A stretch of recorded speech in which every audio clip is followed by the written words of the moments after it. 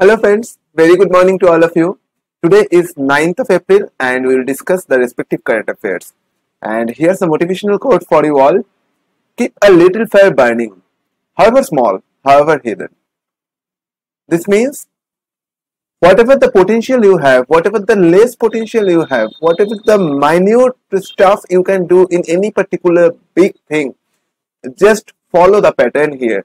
Definitely a very minute percentage, if you consistently with the same, you will definitely make something very big change in the coming days if you are consistent from now onwards, right? जो आपके अंदर potential है, जो आपके अंदर करने की ताकत है, उसको कंटिन्यू कीजिए. डेफिनेटली एक ना एक दिन आप उसको एक बड़ा रूप में देख पाओगे. एक मेजर चेंज आपके सामने आएगा, right? So however small it is, just continue with your belief, just continue with your potential you have, however small or however hidden in respect of the societal status you are being followed. Okay, so with this motivational quote, let's move to the first news point for today. Jetstar and Indigo partner are for international flight. So which are the two? That is Jetstar and Indigo partnered are for international flight. Jetstar and Indigo partnered, and this announced a low-cost carrier, that is interline agreement, will allow the Jetstar customer to book the connection and flight on Indigo services through the Jetstar Connect platform. And the virtual interline relationship between the two, that is LCC, low-cost carrier, which will begin at the end of April and is made by the possible Dohop, our technology business and flight search engine. Second one, Titan Tanishq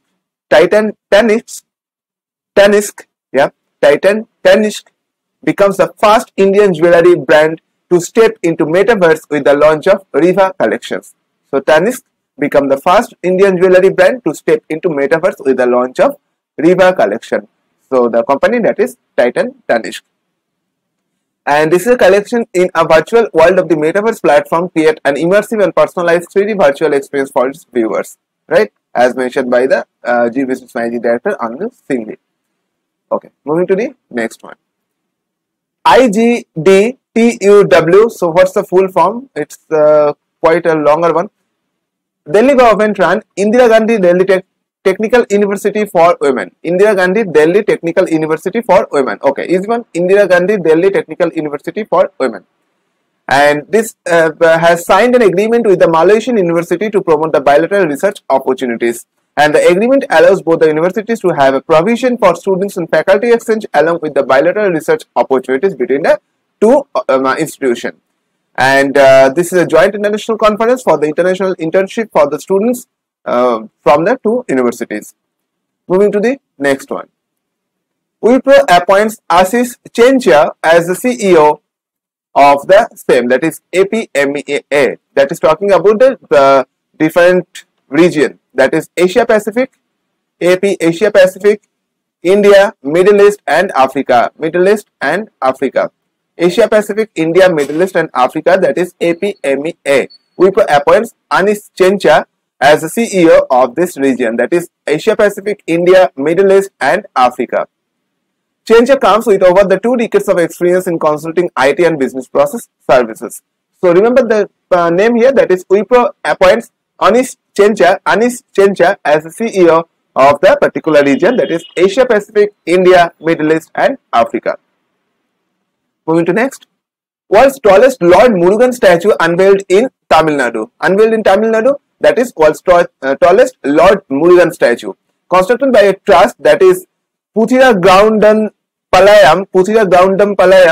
The statue stands taller than the Puthumalai Murugan statue in Malaysia that has a height of 140 feet. As the statue in Salem was consecrated, rose petals were showered on it through a helicopter. The consecration also witnessed thousands of devotees thronging to the temple premises to worship and attend the puja ceremony. So, world's tallest Lord Murugan statue unveiled in Tamil Nadu. Moving to the next one. Live commerce platform, that is Roposo, partners with actor Rana Dugabati to launch the co-credit men's grooming brand, that is DCRAF. DCRAF, that is direct to consumer grooming brand, DCRAF. Okay, just remember the name here, DCRAF. And live commerce platform Roposo partners with which of the following actor? That is the name Rana Dugavati. And here's a pic. Marketing a foray into the fast-growing men's grooming space, actor Rana Dugavati and the creator-led live commerce platform Roposo. Roposo is a live commerce platform, that is Roposo, and partnered with actor Rana Dugavati have launched a co-credit men's direct consumer grooming brand, that is DCRAF. Right? So DCRAF is the consumer grooming brand. Live commerce platform Roposo partners with the actor Rana Dugavati to launch the co-credit men's grooming brand. The name I have already mentioned, that is DCRAF. Moving to the next. Indian Minister Piyush Goyal and Australian Minister Dan Tehan attend a community event and Babs Sri Swaminarayan Mandir in Sydney. Swaminarayan Mandir in Sydney, that is at an community event that is by organized by the Indian Minister Piyush Goyal and attend between the two ministers of the two countries, that is Indian Minister Piyush Goyal and Australian Minister Dan Tehan. Australian Minister of Trade and Tourism Dan Tehan, just remember the name here, in which field? That is Australian Minister of Trade and Tourism and Investment, that is Mr. Dan Tehan. On April 7 attended community event and Babs Sri Swaminarayan Mandir in Sydney. Moving to the next news here. Luxury brand Diet, I have not heard it earlier, but anyway, luxury brand Diet to hold its first ever fashion show in South Korea. This is a very important news. This is a very prominent, maybe I am missing something, but anyway, just remember the news point here. The Diet is a very prominent company in South Korea, launched its first ever fashion show that is based on luxury brand. The event will be held at the Ewha Women's University in Seoul on 30th April 2022. They will showcase the autumn and winter 2022 runway collection. Creative director Maria Grazia Chiuri. Okay, I have to remember this because this is a very popular brand in South Korea. Okay, if you cannot remember this, that is not a good thing. You have to remember because of its